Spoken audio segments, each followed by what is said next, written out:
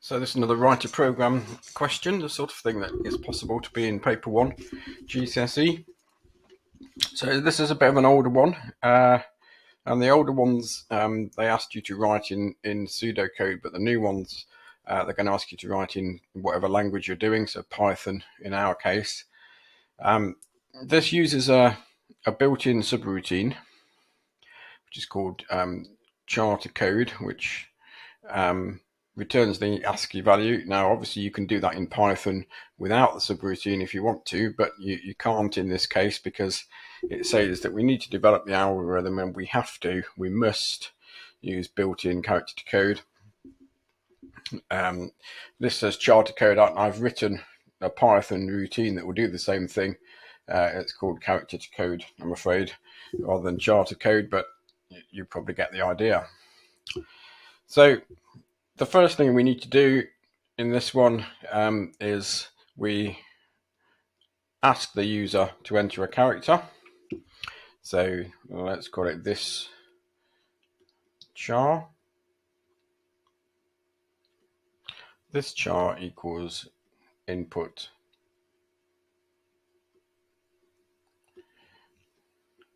and we'll just say enter character.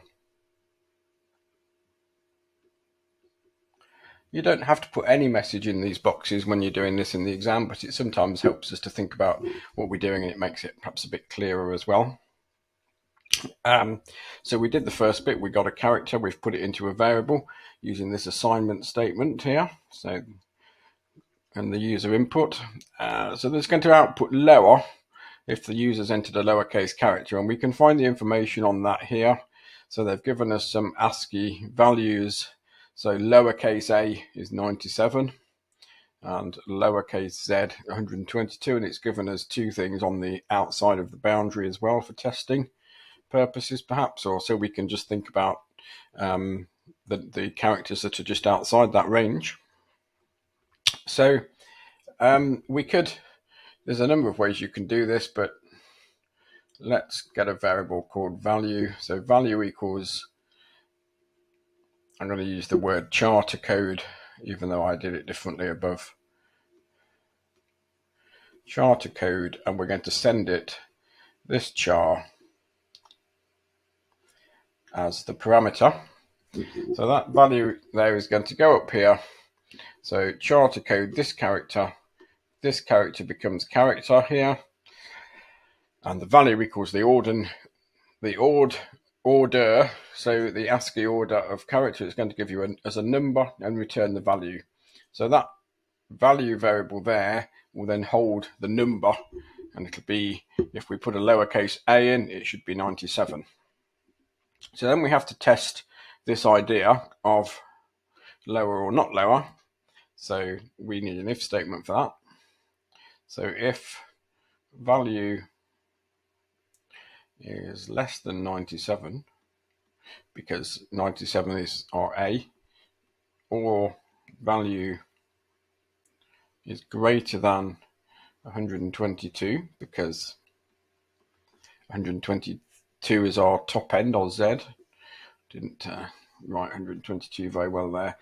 It's difficult sometimes on screen, but hopefully you'll manage a bit better on paper. So we need our colon at the end of this because it's an if statement. So indent it as well, print. And if it's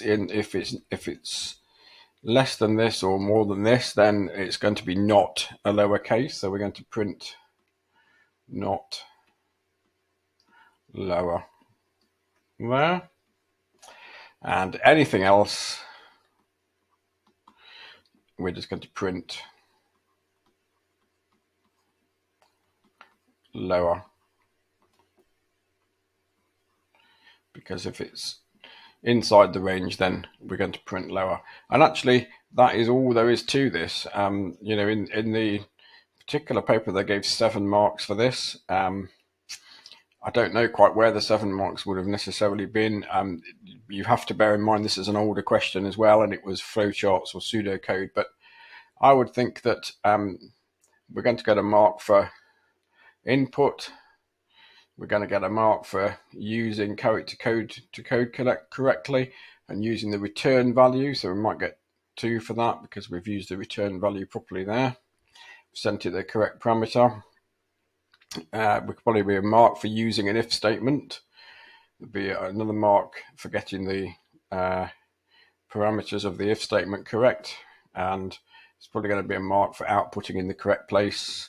And there might be just a mark for something like having correct variable names or understandable variable names, or all the code being correct, or something of that nature.